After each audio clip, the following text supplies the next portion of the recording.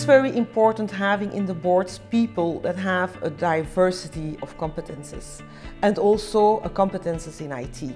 And not the bits and the bytes, but understand how we need to lead a company through this digital transformation. Since I come from a technical background and to go as a professionally in my career, I need to have some management kind of things in my profile, and I find the course suited for me.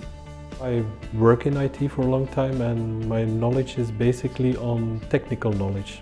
I now better understand what I do in order to realize the company goals. So before that was something fluffy, but now this link has become very clear to me. Secondly, my vocabulary has changed. So this enables me to make better contact, to better align myself with people of the business.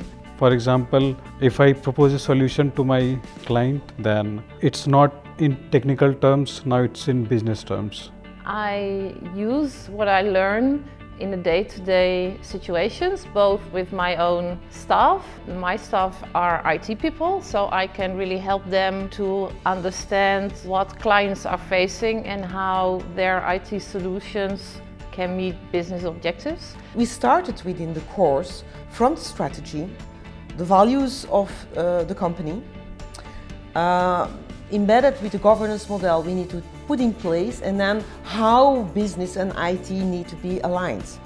So this is a very interesting topic for board members. So I really think that it's very important that a lot of board members would follow such courses for the future of the companies.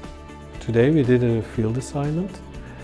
First of all, we prepared our work here at the AMS, and then we looked and went to a couple of stores where we were looking at how we could enhance their business by using digital transformation. We had several teachers. We had two types of them. We had the professors, but we had also external speakers. We had, for example, Bjorn van Reet that came and explained what he did in his career and how he did that and how he did the different steps. Very interesting for people in IT that want to grow in their career. But it was a diversity of the professors I liked. Also, Steven has a unique strategy of teaching. He relates the thing very tactically. He's also a part of COVID 2019. I would really recommend this master program for IT people in order to understand business better and to be able to use business vocabulary. You know, I already recommended this study to other people. There is a new student started, I think 3 sessions ago. It's Pascal van Dam, the CEO of Dell, a good friend of me.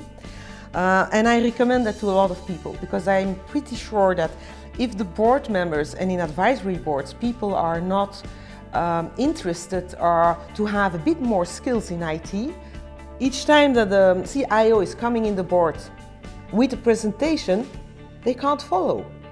And as I said by the start, that all companies are in a transformation mode and in a disruption mode, and that digital transformation is related on that, I think it's important that board members need to have a flavor of what is IT.